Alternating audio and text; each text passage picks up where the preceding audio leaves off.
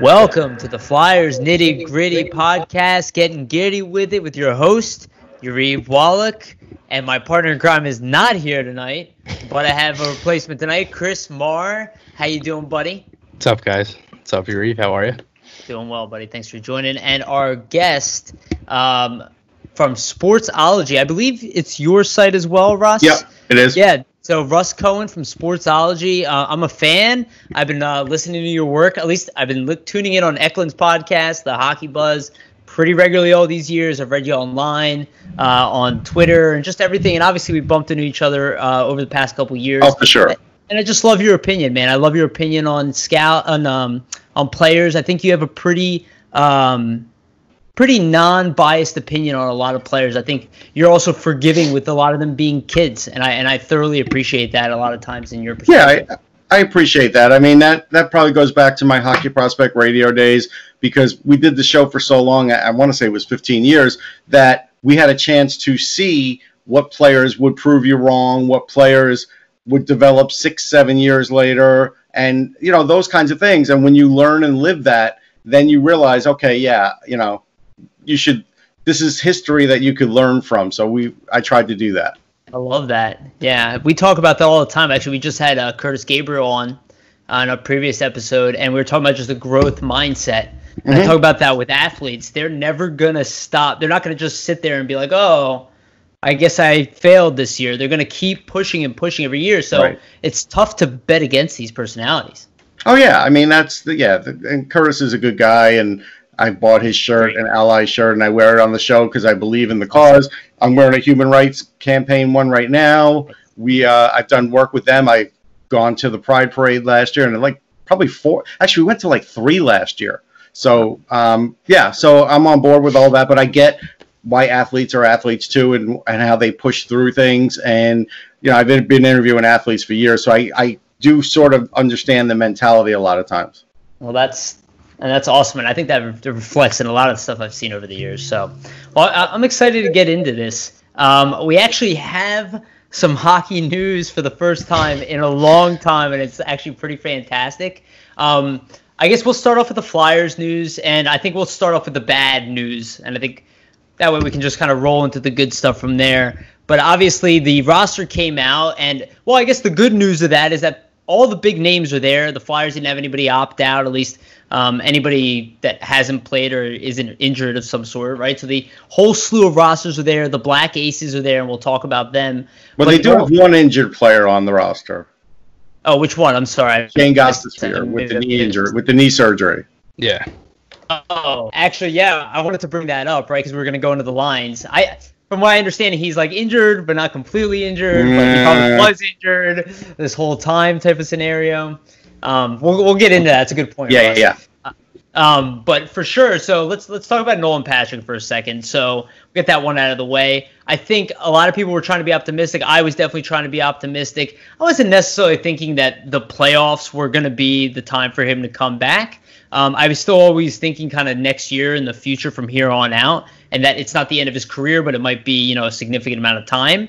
And that's kind of where I stand today. The unfortunate news, that he's not here. I think that was kind of maybe the plan all along. Maybe they had some tentative optimism. But Russ, I'll open up to you first, and then Chris. What do you think about Nolan Patrick not being at camp and for the playoffs? Yeah, I'm not surprised. I really wasn't expecting him to be there. I know people wanted to be optimistic, but, you know, the most we saw out of him was he was in practice. He wasn't doing any traveling. He wasn't taking any hits. And so even that quote that we got through Chuck Fletcher that said, hey, this is the best I felt in 12 months. Yeah, but you haven't been hit yet either. And we don't know if that's going to trigger, you know, another migraine down the line. I know people who have migraine issues, and even in this day, it's hard to get them under control and be predictable with them. So they did the right thing for now. I'm not even going to say I know definitively that he'll be there and ready to start and ready to go next year. He'll try, but it all depends. Again, then next year you'll find out what happens when he starts making contact, and what that will do to, you know, his situation. Because yes, it's not post-concussion or anything, but still could affect it. So I'm still 50-50 on, you know, when he'll play. I'm sure he will again.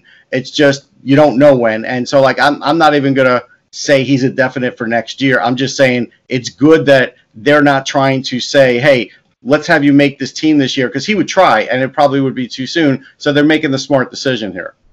Yeah, I think that's a pretty smart answer. Chris, what do you think? Yeah, I mean, I like, to be honest, I mean, I feel like it's just like we didn't hear anything on him for months on end, and it was like, you know, from, you know, and Russ, just like you said, it was, you know, he's practicing, and then you don't really hear anything from when the whole season stopped till now. And the Flyers said he was in Manitoba, so it's like, you know, it just didn't really make sense for him to be on the team. And you know, me and Yuriv, we talked about this earlier off the call. How, you know, for them, I guess you could say they're saving a roster spot because they don't want to chance it. And it's like, if he can't play, or if something happens where, you know, something happens last minute where he's not able to be in the lineup, then they save that roster spot instead of, you know, they have another guy to put in there. So, you know, I definitely think it's good. I just made a video about this right before we hopped on here. So, you know, I agree with it. I think it's the smart move. I think it's best just to wait and see what happens with him and take it as little, you know, take it, like, just play it smart. Just like take it month by month and see what happens from here. You know, it's actually a really good point, even just from a risk standpoint, right? Risk mitigation, right? You have your roster. Let's say he does come. Let's say he even plays well at training camp. Maybe he outplays some guys, and then he has a setback, and all of a sudden you picked him, and then maybe some guys get sick.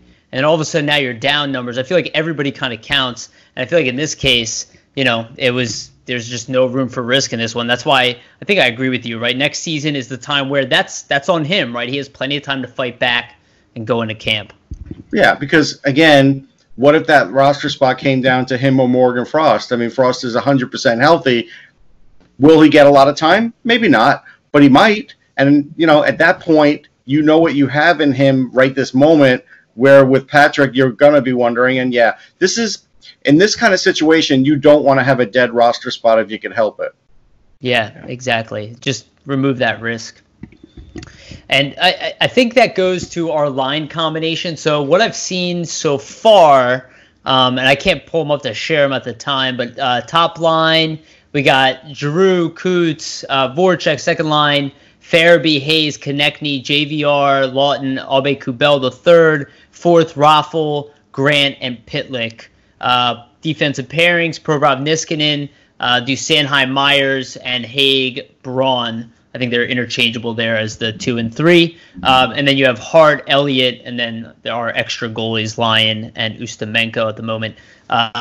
Thompson is an extra, is injured, as Ross likes to say. So I want to get into that. So Chris, I'll let you go first this time. What do you think about the line combinations going into this, and then Russ?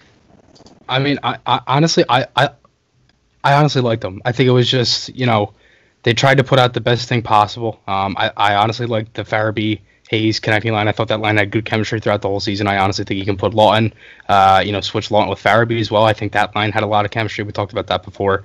Obviously, your standard Giroux, Couturier, Voracek, that's a great line. I really like that fourth line. Who did you say that was? That was Grant, Raffle, and Pitlick. No, the fourth line is Raffle, Grant, and Pitlick. Okay, yeah. I like that one too. And honestly, I think it's like there's a lot of skill down there on that fourth line that kind of like opens it up a little bit, where they have, you know, sometimes it seems like this team has 4 first lines at sometimes, like with the way that they play. So it's kind of just like, I liked all the lines. As for the defensive pairs, I liked them. I think they were solid. Those are the ones that they played with for majority of the season. Those were the ones that really were kind of the shutdown lines from there. And Russ, if you want to go off of that. Yeah, I mean, I think you could pick on most teams' third pairs. I like Hag. He's actually had a really good bounce back year. Braun, to me, wasn't that great, but he's a veteran. You're not going to play him probably more than 15 minutes, so you could live with it. I think that's fine.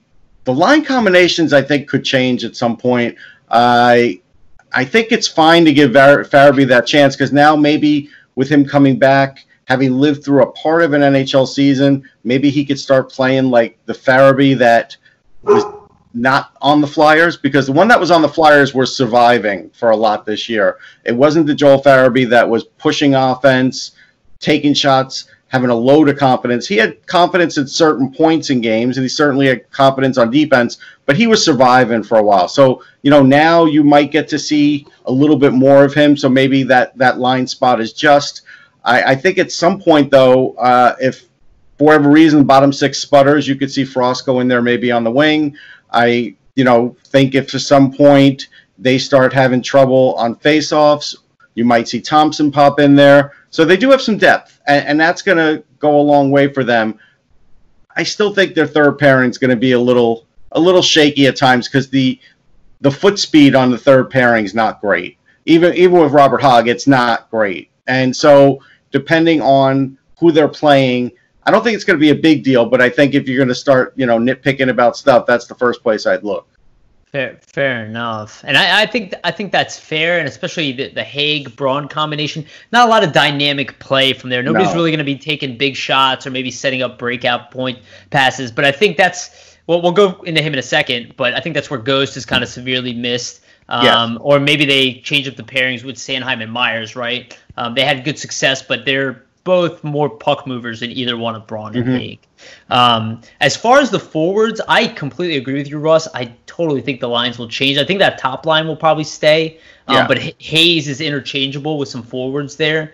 I do think Frost is going to play. I think you're absolutely right. They're going to need speed. He's got a lot of it, whether he's going to be on the wing or center.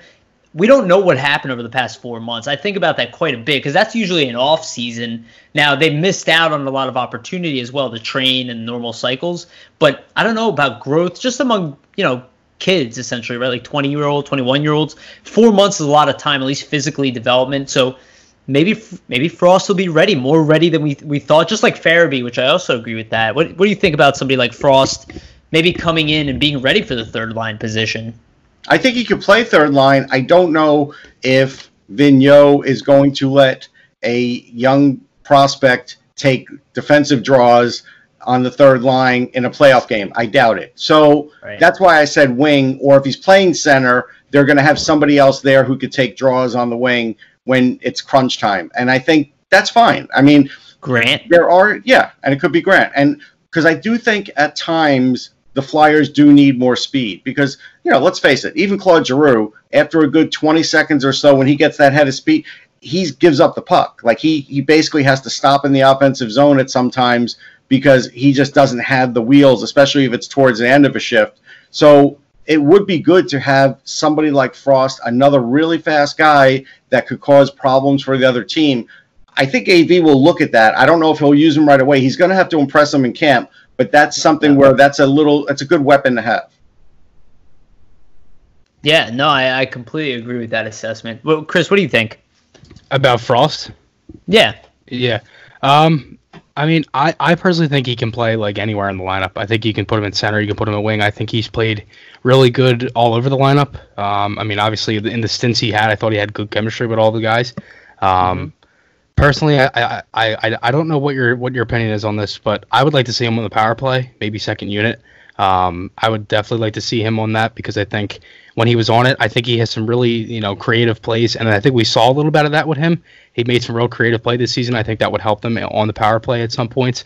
And I definitely think that maybe if you throw him in a position where it's like.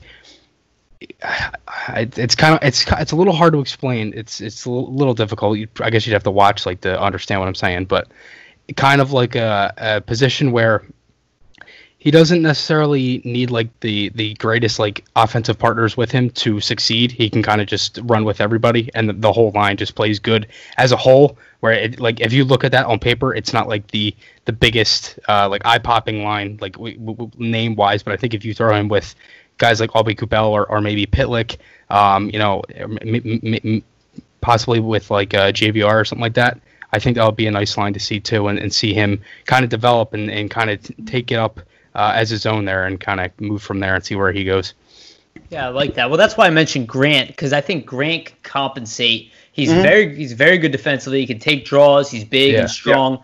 And JVR is, I don't want to say a liability defensively, because I don't really see him as a liability, but he's not a penalty killer, right? He's not that guy that you're going to rely on in that last minute. I mean, I wouldn't say he's a detriment, but again, I think you'd have to mix it up a little bit with Frost. So let's move on real quick. I do want to talk about Ghost. And Russ, I'm going to go to you first on this one. So Ghost apparently has been injured this whole time. And I think there's obviously hints to that. You know, the drop-off in play. He's a highly talented player, and you don't see him behaving in a dynamic style. You see a more hesitant player, and really with Ghost is he's never going to be your shutdown guy. So if he's hesitant and not pushing the pace, kind of like Erik Karlsson, who's also not amazing defensively, but kind of learned that as he got older. It's like he constantly needs to convert defense into offense, and if he can't do that, he's just not going to be an excellent player in the league. He's a replaceable bottom pairing guy, right? He's not physical enough. So what do you think about Ghost over the past few months in his current situation? Yeah, we knew he had the one knee surgery, and we saw that probably wasn't all there mentally, like trusting Vigneault's system, and so mentally he was a mess at times, even with the puck in the offensive zone, even just trying to get a shot on goal. He was missing so many shots. Now we find out it's the other knee, you know, and he tried to play it down. Hey, it's not a tendon or anything. It's just a quick scope, whatever, but I'm not where I want to be, and I haven't skated a lot, and it's like you worry about how that's been rehabbed, and so I don't think we're going to see him start the playoffs because I don't think he's going to be able to get in good enough shape by the time he gets there. They'll certainly play him in that in the first game because Fletcher basically said, yeah, it's an important game, but I'm going to play a lot of the other guys. So, and that's fine. I think you should, because I do think you don't want guys to get hurt. But I think they're going to test him out, and if he doesn't seem to pass the test, I think we could see him out of the lineup for a while. And that's just, you know, the risk right now with him. I didn't know it happened, you know, and then I saw later on in the quotes, he was talking about how, you know, the push-off. All those things are really important for his game because we know he's not great defensively, and this year probably took a step back. He was doing better last year at the end, and now he probably took a step back with that. But if he's not going to add that offensive punch on the third pairing, then you're better off not having him there. Yeah, and then you worry about his confidence over time as well, right? Yeah. Chris, go ahead, man. Yeah, definitely. And I honestly think the biggest thing about that was his confidence. Like, his confidence has been shot since the trade rumors coming on from last season. I've brought this up many times. When they did the Behind the Glass, you know, that like preview of the training camp, the 4 episodes, he talked about that. He talked about the trade rumors when he was interviewed and stuff.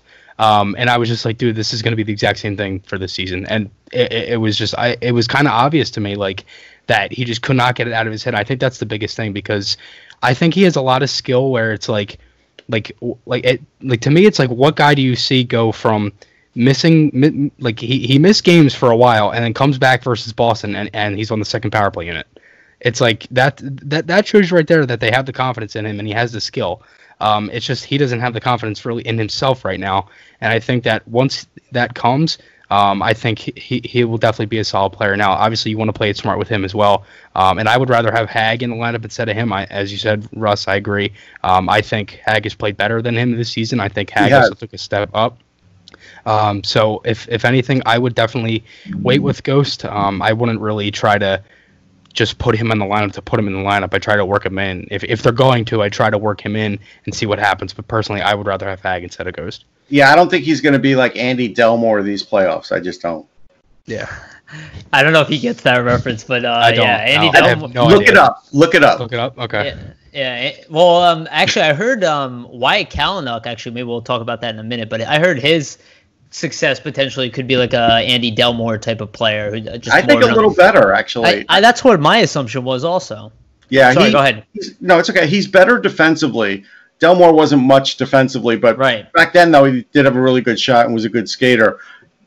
Kalynuk has all that, but he's really a master on the power play. Now, I get that the Flyers are jammed up right now, right? So if he wanted to play right away, it would be hard. I think where the misstep may have been was Fletcher sort of went for the easier defenseman to sign first, so he went for Hogberg, and when he did that, he never could get over the hump for Kalynuk, because then all of a sudden he looks at it and says, well, now you just signed Hogberg. Now my chances are even lessened. And I think that was maybe he should have waited on that, because I think he always could have signed Hogberg. And I think he should have tried to work it out with Wyatt, because even though that, like I said, even though today the power play looks stacked and we can name all kinds of guys for it, you never know what's going to happen 3-4 years down the line. And that's a guy who can run a power play. Now, he's going to do it in Chicago. I don't know if he'll do it right away, but he might do second pair right away, because Duncan Keith's not really good on the power play anymore. He's not. And if you look at it, they weren't even using him at times on the power play. So they got a gift. And I'm not going to kill the Flyers for it, because I do think they're a victim of their system right now. But, we'll see what happens down the line with that. Well, if you think about Kevin Hayes, didn't he leave on Chicago, I believe, to New York? Right? So, you win some, you lose some. Yeah. Hopefully Kalinick is not as good as you say. He's pretty good. Though I'm not going to lie, everything I've seen from him, I actually really liked him as well. Now, I'm still pretty high on some other guys. Like, I really like Ronnie Attard as well. Yeah. I don't know if he's going to have the same ceiling, but I think we have enough guys, at least, that we won't be crying about him. No, but Attard's more of a long-term project. The thing about Wyatt is, if you remember when Justin Schultz got in the league, Edmonton sort of misused him, so his offense didn't really come through right away, and that was a mess, right? The minute he went to Pittsburgh, though, and they let his offense work, so that's the thing. Chicago is going to let him be offensive. Now, they do have other guys there, too, and so we'll see. Adam Boquist could be in his way, too. So, he might have to wait a year or so to get on the power play. We'll see. Yeah. I guess never-ending names here, right? To compete with and overseas. Hockey's unbelievable, man. If you want to talk about a sport that has young players, great young players, and has had that influx for about 10 years or more, it's this sport. And I'm lucky because I'm a prospect guy, so luckily it's worked out that way. I mean, years ago, I tell the story. We started in 01, and I'm at the draft. And somebody goes up to us, and me and Shane Malloy, I was doing the show with at the time. But at that time, I wasn't doing the show with him. I actually just did a live podcast from the draft out in the lobby, and nobody else was even doing that, right? So we had fun with that. But they went up to us and said, "Hey, what do you guys do?" And we're both like, "Hey, we write about prospects." And this writer was a known writer, and he's like, "Why? Why are you doing that? Nobody cares." And that was, possibly true back then. And, and it took a few years, and now everybody cares, right? Especially in the cap world, and especially now with the flat cap for maybe a couple of years, people are going to care even more. So that part we kind of got lucky with, but luckily we were too stupid to walk away. Yeah, I mean, USA Hockey is in a great position in general, though, to grow the sport as well, right? Yeah. I mean, if you just think about the names that are up and coming, and I know you're a big fan of even the Hughes brothers, but just not just them. Just look at the U.S. program where we got Farabee, Cam York from. And the third Hughes brother will be around next year. There you go. And it's not nonstop now. Back in the day, though, there's always been a lot of talent, but it's almost like it's on steroids. It's just everything's in overdrive. There's so many more good hockey players than ever. It's the Euros that helped, right? It's the influx of Euros. That's been a big thing. Yes, USA Hockey has been churning out players, but if you look at the amount of players that come in now from the DEL, how many players used to come in from the DEL? That's a big deal now. But also, the SHL is pumping out a lot more. The Finnish Elite League, even the Czech Elite League now, we get guys. We get more young players from the KHL now, which never used to happen, right? Now, you have two guys in the draft this year that have both at least seen KHL time, and like Podkolzin last year. So It's all makes the system robust, man. Yeah, no, those are great points. I do want to go. So I want to get actually into prospects. I do want to talk about Friedman, though. Mark Friedman just got his extension. I believe it's 2 years at 7.5. Yeah, one way. 725. Thank you. I was just pulling it up. 725. It looks like he makes less on bonuses, but more on obviously his average salary. But obviously a one way, so he's going to get paid. Good for Mark Friedman. Obviously, I think he's a great player for what he is. He's NCAA prospect. Was a good college hockey player, and it looks like he's going to be a really good, at very least, AHL defenseman. I think he is a top pairing guy in the AHL, and I think he is creeping his way into a consistent bottom pairing, and maybe even like a number 4 one day. But I really like his game. He's slightly undersized, but I think we've talked about it, Chris. He reminds me kind of a poor man's Timonen in some kind of way. He has that same kind of grit for a smaller guy, the two-way game. Chris, why don't you go first on this one? What do you think about the Friedman signing? Yeah, I mean, I personally love Friedman. He's been one of my favorite prospects for a couple years, and I think one of the reasons I love him is because he reminds me a lot of Niskin, and not so much the way he plays, but just the way that he goes out there and he doesn't need to be told what to do. He just does it. Like I feel like Friedman's been like that for a few years now. I personally thought he played good in the 6 games he played for the Flyers this season. He could have played his 7th. That game versus Tampa, he was called up and then sit back down like an hour before the game. But I like the signing. I think it's good. And and Russ, you brought it up earlier, just like how they basically just like they have a good problem right now, and they have too much depth, and that's like the best problem they could have. So really, it's good for them because it's a solid defenseman that they can throw in, and it's like injury-wise, something like that, Friedman can come in and play. We saw that happen a couple of times. So I like the signing. I think he's a good defenseman, and I think he'll definitely pan out into something. I could definitely see him being a top 4 as well, Yariv. I do agree with that as well. So I could give you, I'm sure this one tournament I was at, somebody from the Flyers had to be there too. So I'm going back to on my website from 2013. This was from the Atlantic Challenge. It was the USHL, and I was up in Hackensack, New Jersey, right? And this was the first thing I ever had a chance to cover USHL-wise because they never really come east.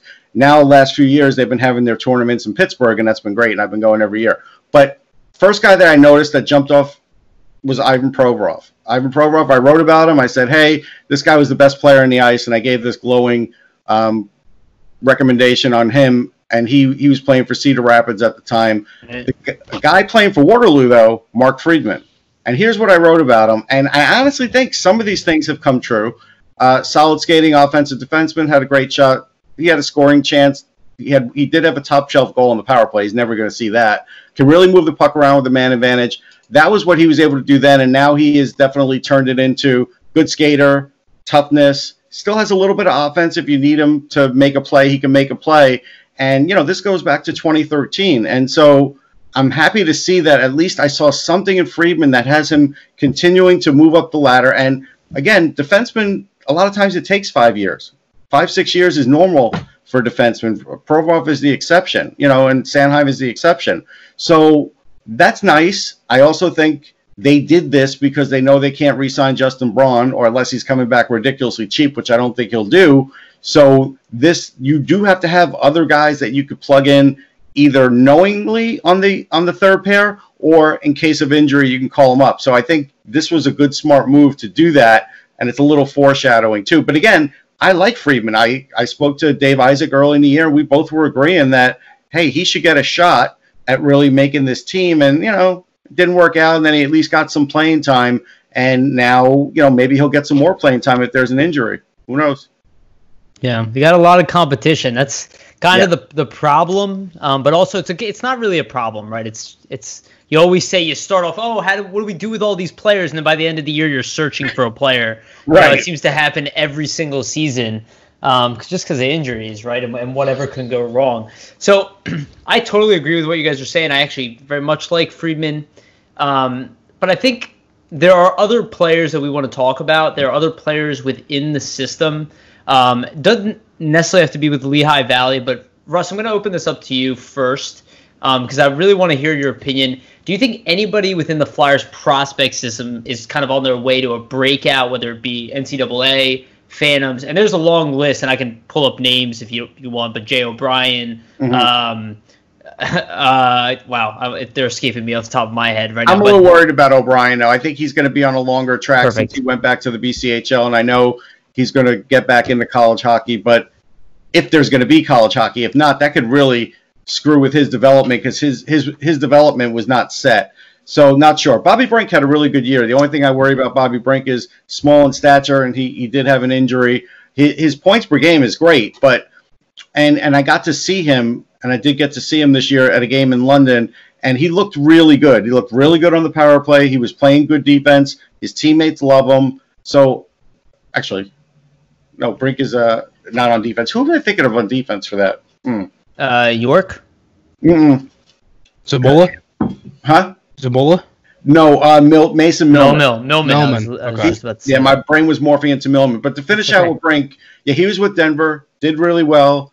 I like his skating, and when he plays with better players, he skates really well and can make better plays. So I do think, look, I don't think he's dynamic like Cole Caulfield, but I think he's going to be a really good NHLer, and I think he is probably ahead of schedule. Mason Millman really had a good year this year, and Cole Perfetti, who's going to go high in this draft, spoke a blue streak about him, and I did get to see him in the game where he did score a goal. He was for a while mainly playing that power play specialist role, but then later in the game they were giving him more defensive assignments too, and he was doing well with that. And that's something that Perfetti, because for Saginaw, told me that he felt like he was doing with, and he's a really smart kid. So Millman could be one of those guys that could be ahead of schedule, and just because of where they're at with defensemen, they don't have to rush this guy, but he really does have a lot of offense. And so, he had 44 points, 13 goals. Like that's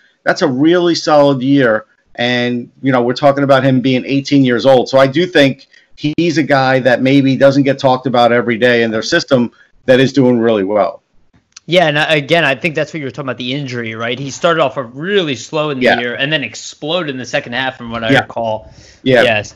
For sure. I do want to ask you two quick, and then I'm going to go to Chris. And York's an obvious. York's a terrific player, but he needs to be in college another year. He probably needs the AHL for a year. He has to build up his body. You don't want him to come up too soon because he has all the other gifts. But if you come up and you let him come up before he's physically developed, you could have a problem where he gets injured, and I wouldn't want to do that. He's young for his age group, right? Because he's like Hughes as well, and you can see that's catching up with Hughes. And that's what I was saying. Even 6 months at that age can be a big deal at 17. But he's not going to be Quinn Hughes. Let's not go there. He's not. Like, Quinn Hughes is a cut above. Like, Quinn Hughes, I got an article from, I can see that. I want to say it's 3 years ago, where I wrote, after seeing him in a game, that he was a generational talent, and that was before the draft.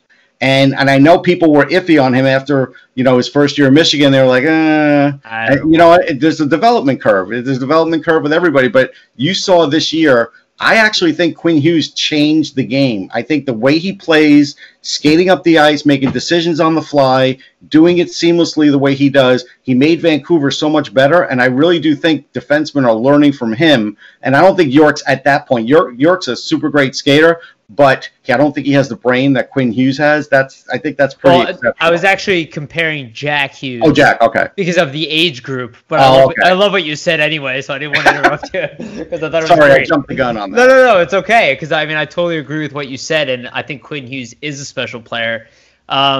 Chris, I'll let you open up real quick, and then I have two more players I want to bring up. What do you think about the players mentioned? Brink, I wanted to go off, and because I really liked him at the World Juniors. I thought he was fabulous. I thought he played really good for USA, and everything that Russ said that he played good in, he did exactly the same thing for USA. I believe he had 5 points in the 7 games played. I think it was 2 goals, 3 assists if my memory serves me right. But I think he was very solid in those games. I thought when I saw him, I believe it was 2018 Flyers development camp, he wasn't noticeable at all. And that it was just like a complete turnaround. I thought he was fabulous in the World Juniors. As for Millman, I don't really know too much about Millman. I definitely will check him out now, Russ, that you brought that up. And I know you and Jamie have talked about him before, but I'm really excited for these prospects. This is going to be a fun time. Yeah, I think with Zamula with the World Juniors, I think they had Romanoff on the top pair on the top power play and Zamula on the second, and then Zamula had the 2-goal game, and then they realized, Zamula may be actually a little better than Romanoff right at this moment in time offensively, and all of a sudden Zamula got a lot more power play time and was doing great on the power play. Yeah. I remember writing about him for another website, not for mine, and I was like really pleasantly surprised. Same thing as you said, in camp he was okay, but he definitely took a step, and that was a big deal for him. Yeah, he was fabulous at the World Juniors. I thought he was phenomenal. And I think another thing was the power play was good, but I think how his poise game was like unreal. Mm-hmm. Like he could wait so long and still make the play. I was like, dude, like how, like I was just so amazed. Like, how does that even happen? Loaded with confidence. Yeah, he was playing really good. And that was noticeable from day one when he showed up at training camp. That's what stuck out to me. Yeah. I remember watching him in the games, and he's skinny as a stick. He's got, like, literally, I'm like, who is this kid? I didn't even know his name. And every single time he touched the puck, clear breakout pass, right on the stick, just no pressure, no hesitation, didn't even look phased by NHL play. And I never even heard of the kid, and he was undrafted. Russ, actually, real quick, what do you think about him in comparison to Phil Myers' track, right? Because it's kind of similar, right? Players under the radar, they're both big players, they both have an offensive game, explode the next year.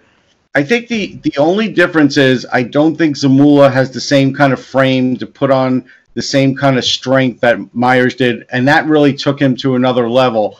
I could tell you that a year ago we had gotten like this long interview with Phil and Philippe, and it was me and Jason Martinez. We were doing a Stick to Hockey, and we were talking to him. And while we were talking to him, he was still working out. He was still doing the hand thing, and he was still. And I'm telling you, and I got out of that interview, and I told Jason, I said, he is so physically developed now compared to like when he snuck into camp, and they did put up Phil Myers, and I'm thinking, who's this guy? Is he like an American player? And then I remember I called someone, and I'm like, oh, Philippe. They're really pulling a fast one here, and the next day they signed him. And that was really smart by the Hextall crew because that really went on almost unnoticed. But I remember seeing the nameplate up there because I am one of those jerks that covers rookie camp every day almost. And so that was a really great move. But he still had to do, all the work, and he has done all the work. The only thing you worry about with him is he does tend to get injured. So he might be one of those guys that, like, you never see all of it. But even if you get 80% of it, it's really good. And I don't think Zamula will be on that level, but I think, I want to say he's a little lesser, but which is still really good. I mean, I think Myers, they've got a second pairing guy, and I don't know. I think Zamula could get there, but he's going to have to do some work too. Yeah, no, I think that's a fair assessment. I think Zamula, maybe his patience might come into play there versus Myers, who's very aggressive and got himself into trouble this year, which I think is really what hurt him this year. Yeah. That's pretty much it. It was just his over-aggression. I think even AV said it publicly, if I remember correctly. But AV, the thing about AV, and this is where, covering a lot of Ranger games and stuff, or at least watching a lot of it and going on air and analyzing it a little bit with Sirius, I know a lot about AV. I knew a lot about AV before he became the Flyers coach, and I tried to tell people that, I thought he would get Kevin Hayes, and I thought Hayes would be really good, even though that wasn't a popular opinion. And I remember that. I got sort of killed on that, and was getting killed even until like the end of the season. Everybody was like, "Oh, we sort of get it," but AV also, I think, was taking the knock that he couldn't develop younger players. But I had pointed out that he did. But the thing about AV is, if you're a fast defenseman that can hold on to the puck and also hit some guys, AV is going to love you. And so that's the thing. He loves that kind of player in Myers. And so he's willing to put up with some of those things for Myers, knowing that there's better stuff coming, and it's hard to cover Myers when when he's on. And so that's the thing. And right now he's just a secondary guy right after, Provorov and Sanheim, and even Niskanen at times still shows a little bit of offense. So right now he's just like an extra weapon, but over time, you'll see. I think AB will really start to utilize him. Workhorse. That's the way I kind of see him. Yeah, kind of what Colton Parayko, and I don't think they're the same type of player, but I do see him more defensive element. We got this big, brooding guy who can skate and kind of own the ice. It's really hard to find those guys. I think they were hoping that Sam Morin would be that guy on some level, at least defensively. And I never thought he would. We all love Sam as a guy. He's a great guy. I didn't love the pick, I'll be honest, but I always give prospects a chance and always gave him a chance. And I saw that he was fast as a straight line guy. He always had trouble switching sides, though. Then he got a little better at that.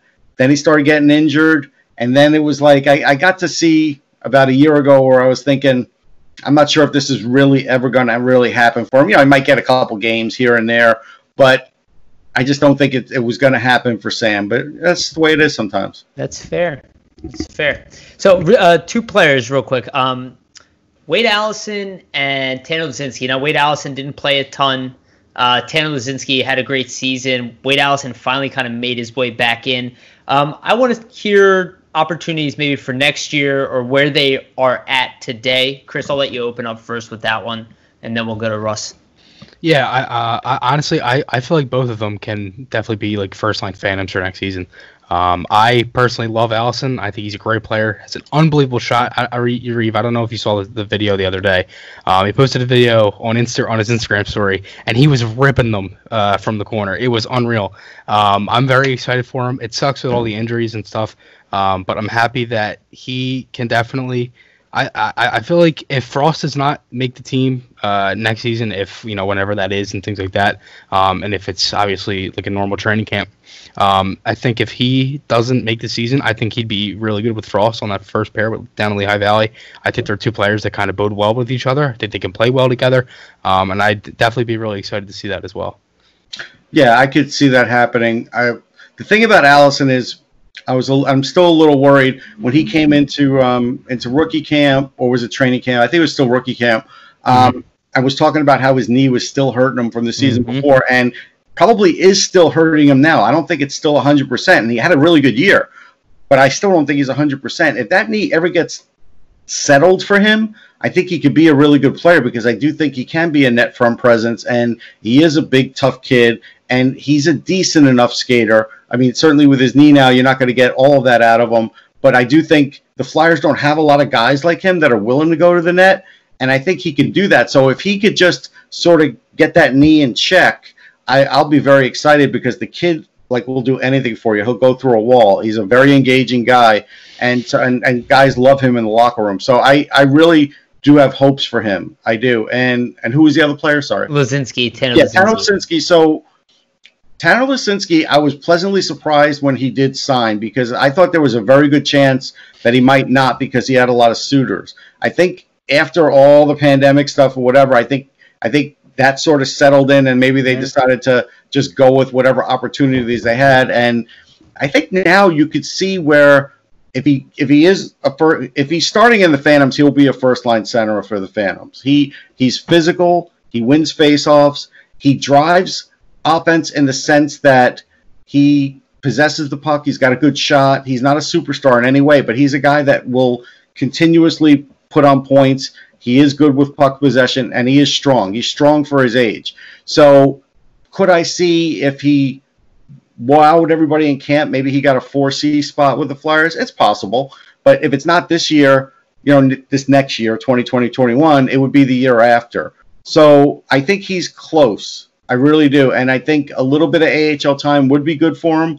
But he is a kid that's really determined and really was a leader on Ohio State. And actually in that last year there, that was a lousy team, and his numbers were still pretty good.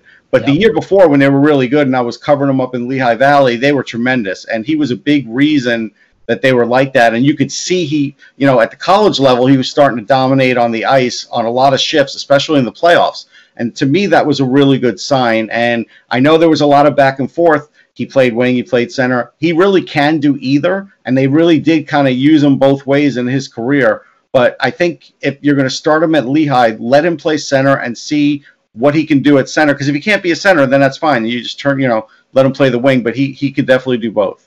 Yeah, I think that's a really fair assessment. I always saw him as kind of like a Mike Richards type of guy. I don't want to say the same level of skill, but a guy who can kind of do it all. Kind of looks like a men's hockey league skater in a way. Like he's not the flashiest guy, but he can really get up and down the ice. He can kind of do everything. I mean, Herman Rupza reminds me of a Russian. Again, I don't want to be too stereotypical here, but he's got a smoother stride and more of a playmaker attitude. But that's also that same type of player. And he was a captain, he was a leader, so I could see where you would at least say, hey, there's a little bit of a reminding of Richard.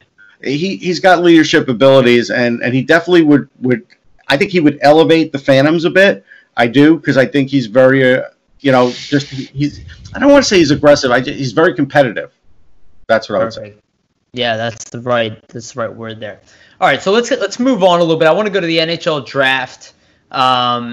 Now, this year, I think it's going to be a little different for the draft. Lots of games were missed. Lots of information was lost. Russ, I'm sure somebody who covers prospects for a living and just in general for all these years, you've missed out on games yourself. However, I'm sure your opinions won't sway completely. But I do think there's going to be a little bit of abnormality with the rankings and the expectations of where players go. And I think this is an opportunity to get some steals, if you will, just because games have been kind of lost here at the end. Maybe you're a little tighter, some players than others. Russ, I'll let you go first on this one.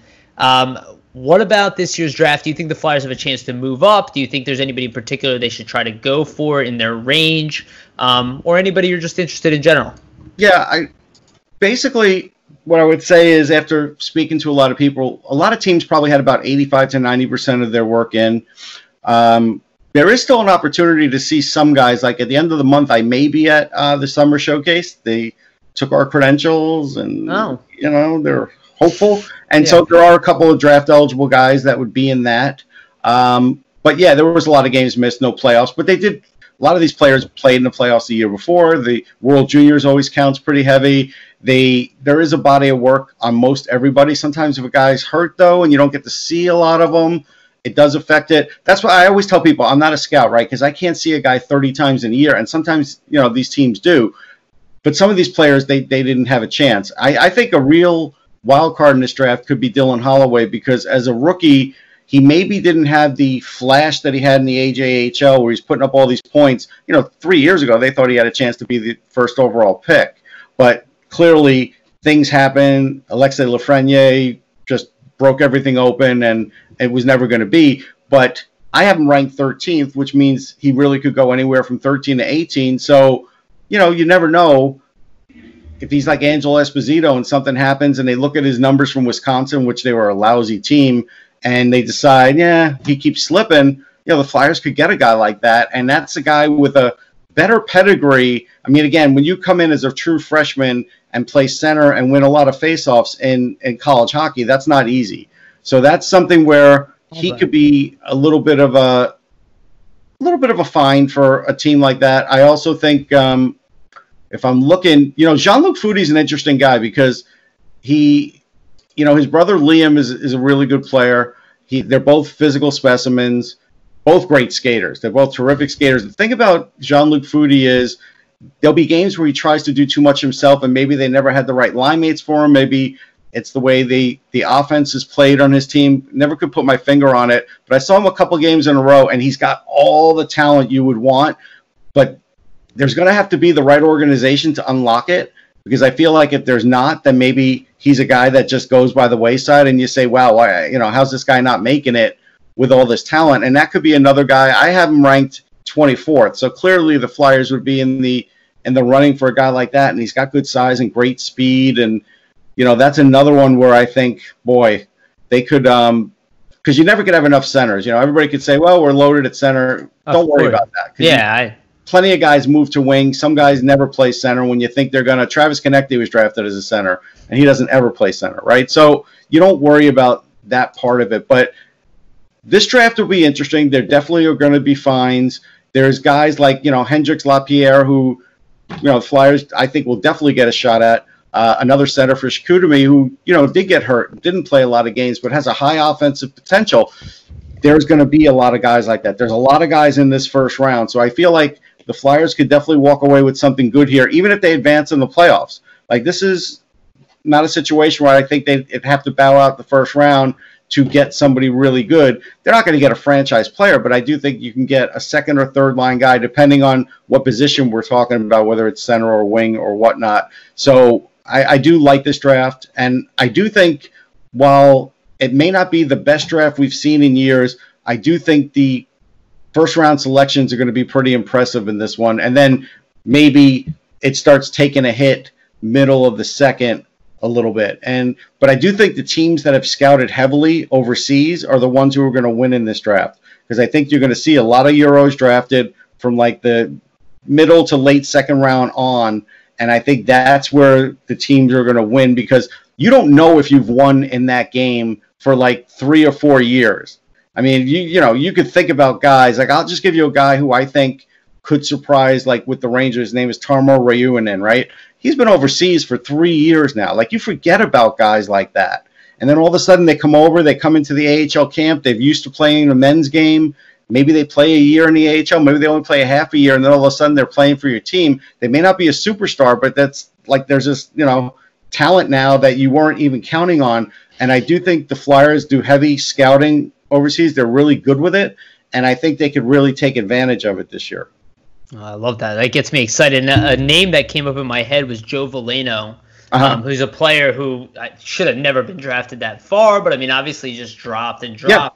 I'm hoping the Flyers get lucky like that. Yeah, and they could. I mean, Veleno, I think the situation was everybody watched him for too long, and he had one bad offensive year, and then everybody's like, oh, I don't know about Joe Veleno anymore. And I think Detroit's going to make out on that deal. Yeah, I think so too. Chris, what do you think, man? I mean, honestly, I would love to see them Flyers try to get Jake Neighbors. He's one of my favorite prospects from this draft. I think realistically, with the way that the Flyers are supposed to pick, it's around like 26, right? The Flyers are drafting something along those lines. Hopefully, dead last.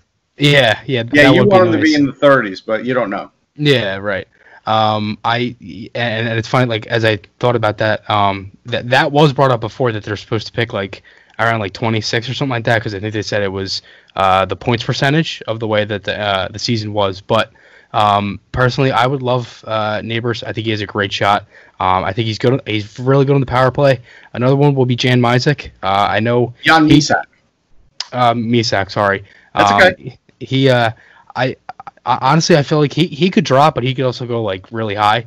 So hopefully the Flyers could definitely try to pick something. But realistically, I think any player they take is going to be good. And really, I honestly don't. To me, it doesn't really matter who they take in the first round, as long as it's a forward. I think that's the biggest thing. I would love a forward, and I think that's probably the most needed thing for them right now. Yeah, Mysak did miss games. I don't know if he'll drop that far, like if he'll get into the 20s. I have him at 15. I think by 20, he'd probably be gone. So, but yeah, Mysak would be a hell of a player if they could get him. Yeah, that just seems like every year, though, somebody too good to fall just keeps falling. I mean, like Travis Konechny shouldn't have fallen so low. I think that's a clear cut. Yeah, I think they were worried about him being small and reckless, and yeah, I think that's really all that came to be.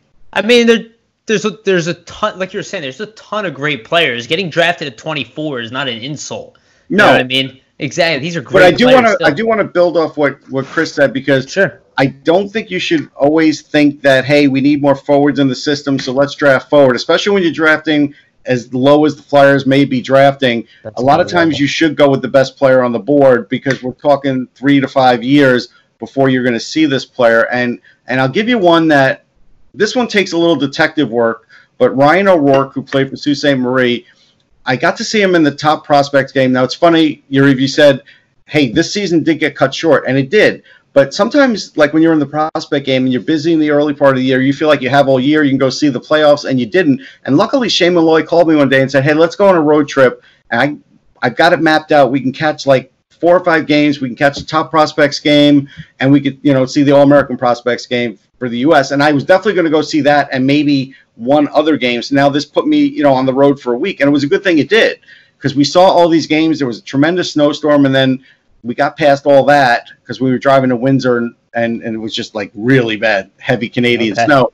And then, little we know, month and a half, 2 months later, there's no more season, right? And so I was lucky. But with O'Rourke, I got to see him in the top prospects, and he was playing a defensive role. And I had a feeling he was, and didn't have a lot of points on the season, but he was really good with the assignment, really physical. And when I spoke to him, I said, is that really your game, or can you be an offensive defenseman? He goes, really, honestly, I've always been an offensive defenseman. This is just a role they have me in this year, and so they did put me in for this game. And then I also spoke to Cole Perfetti, and Perfetti had played midget hockey with him, and he said he was the best offensive defenseman we had. And so there's always a guy like that ends up playing a role that sometimes slips to that point, and people are going to say, well, why are you drafting that guy? He only had like 20 points. And then ends up getting a different role when they get to the NHL, especially when they're a little stronger. He could be a guy like that. And so, I wouldn't say you shouldn't get a guy like that if he's the best player on the board, because end of the day, you can never have enough defense in this league. You could think you have it all figured out, and a couple of injuries later, you never know about those things, and all of a sudden you need guys.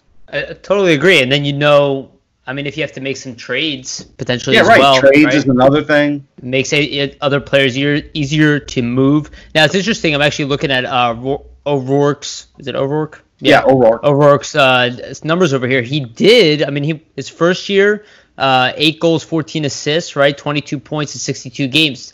Next year, he's essentially doubling it. 54 games, 7 goals, 30 assists. I mean, I think that's pretty impressive. But they're not jump. gaudy junior numbers. You know, they're not. Correct. But and that's what I'm getting at. But he does have it. That's my point. Well, I was actually so I do these player profile videos, and I actually am finishing them up. I'm doing Matt Niskanen, Giroux, and Farabee next. But Niskanen, if you go through his career, I mean, he almost has never had a flashy season. Right. You know, not at any point. In fact, his best numbers are 1 year with the Pens and now with the Flyers, actually. Right. And then at the end there with the Caps. So there are some players you're never going to see those flashy numbers from them ever, but they're going to do what they do, that role, right, Yeah. at every level and do it really well. Yeah, and O'Rourke's going to be that guy. Yeah, I think, and that's the type of guy you try to take maybe in the second round, end of the first. Guys who you know will be good players. Maybe they won't be star players, but they'll help you win a championship in some capacity. Yeah, and he's really physical. Like he bangs guys. So when he gets stronger, that's another thing where, look, I'm sure the Flyers have him on the radar. I'm sure they do. I love that. And we interviewed Ruben Rafkin as well. And I think that's another guy. He's a little smaller, but he's right-handed defenseman. He's got a really good game. He's going to play in Europe, like you said. So it was really interesting talking to him. I could see them taking an interest in him as well. If you want to see an interesting guy, another interesting guy is Ty Tullio. I did write about him recently, and he is in my – if he's not in my latest, he'll be in my next rankings. But Tullio had a fair amount of points. He's not the biggest guy, but he is another guy that I think just isn't, like, on the radar for everybody. Yeah, but if you look at second, third-round picks, and I've done this before, you just go through draft histories, you will find some of the best defensemen of all time and in the league right in that window of second to third-round picks. Those guys who just might not have it all, but then figure it out a little later and then become elite guys. I've seen a lot of that. Duncan Keith, we were talking about him. He's one of those guys who kind of elevated his game. Tullio probably goes in the second round, but he had 15 goals and 42 points. And played for Oshawa. Actually, that was the year before. He had 27 goals, 66 points in 62 games this year. That's pretty good. That's a really good year. But again, a lot of guys have numbers like that. And so that's something where, you know, if you're the Flyers and you're in the second round, he's still around, maybe you want to move up or something to get a guy like that. That's the kind of guy that could really do something down the road because there's a lot of character with him. I interviewed his line mate was Phil Tomasino from Nashville, who's a hell of a player. I think, boy, I don't even know if he gets fully the credit he should for being an offensive player, but he already talked about how Tullio was terrific with him, and it wasn't like he had to set him up for everything. It was a two-way street. So, you know, that's another guy where you could look for a guy like that in the second round. Ty Smilanic is a center for the U.S. team you could look for in the second round, has blazing speed, could play center or wing. Those kinds of guys, the second round in this year, the first 15 or 20 picks in the second round are going to be really good too. Interesting. That's interesting. We'll look out for that in the draft. Chris, Yeah. any players you want to talk about before we sign off here? Honestly, no, not really. I mean, I'm not like too heavy on this draft. I mean, I know some guys, but Russ, I wanted to ask you, what do you think about Pavel Novak? I haven't seen much of Novak, I'll be honest. So I don't have no. Yeah, he's on Kelowna, the Reeve. I'm Yeah. not sure if you know the Rockets. I've seen a little bit of him. He's a very good shot. That's one thing I will say. It looks pretty decent on the power play. But to be honest, I'm very excited about this draft. But I think that's about it. All right. Well, Russ, any other players you want to mention before we sign off here? I want to mention. I like to leave it. You know, if you have any, go ahead. Here's what I'm going to mention. Chris won't know this player, but it was funny because I rode the elevator with him at the draft. Nick Riopel was a Flyers goalie back in the day, Yes. and he played a little bit. And you know what? I always say that You can never have enough goalies. So even in this draft, even though they're loaded in their system, you should always take a goalie every year. And so this year, though, it isn't loaded. So if you're going to take one, you probably take it by the 5th round. But I still would do it because, again, you don't know 100%. What's going to happen with a lot of these guys. You can see Sanderson has fallen behind a little bit from the pack. And even though Ustamenko is now the flavor of the month for everybody's favorite prospect goalie, I think Sam Urson's better than them all. Right. But you don't get to see him all the time. Right. So, I think they should always go and take a goalie, but I don't have a recommendation for that one because that's tough. I know the U.S. kid, Drew Commesso, who's the #1 ranked North American goalie, is good. I don't know if he's great, but again, sometimes you draft in a backup too. And so, if he's around, maybe they go after him, but I don't know if he'll be around. After you get past Askarov, there's the other Canadian kid too. I forget. He played in the World Juniors, but there's him, and then there's Commesso. And so, I still wouldn't shy away from getting another goalie because all these goalies take 3 to 5 years. You're gonna probably, you could lose a goalie in the expansion draft. You never know. Actually, I don't think they're set up to lose one in this expansion draft. They'll probably lose a defenseman in this one, but still, you never know. You never know if a goalie gets hurt. It all happens. Yeah, I'm not sure who the other goalie is. That's gonna bug me now. I'm trying to pull up elite prospects here on the side here. Yeah, I write for them too. So. Yeah. Oh, you do? I do. I didn't know that. Oh yeah. Nico Dawes, right? Oh, you're a little far from your mic there, Chris. What were you saying? Is it Nico Dawes? Oh, it's hard to hear him now. Times. I couldn't really. Yeah, your volume went down for some reason. Did it? Whatever. All right. Well, we can look up that goalie real quick here. I do want to look that up before we go. I know I'm trying to look it up too. Hold on, I think I have it. Let's see. Austin? I don't see any rankings here. I just texted it to you. I don't know if you saw it. To who? To me? Yeah, to you. I don't know. Oh, Nico Dawes? Yeah. He's a pretty good goalie. He'll be the second one that goes off. They won't get a shot at him. But you never know, like a guy like Commesso, there's sometimes goalies don't get drafted. But yeah, Nico Dawes will probably be the second goalie that gets drafted. Askarov will go, I think, in the top 10 picks. So, and because he's special, and somebody's going to need a franchise goalie like that. But yeah, thank you. At least you solved that for me, because every once in a while there's a name, you forget it, and it's like, oh. Well, I mean, every year, how many players you're looking at every year, it's impossible to keep up with it. All right, I think we're gonna cut it out here at the end. We're at the hour. Chris, thank you so much for joining, buddy. I really appreciate you. And Russ, thank you for being a guest. Thank you for sharing the knowledge. I was actually super excited. I think really timely episode to have you on, just as we're kind of getting in all these players. Yeah, Jamie missed out, but whatever. It's his life. Yeah. Well, you snooze, you lose, Jamie. We'll have to we'll set another one up for the future. But one more time, please tell people where to follow you and where they can find your work. Yeah, at Sportsology, Elite Prospects.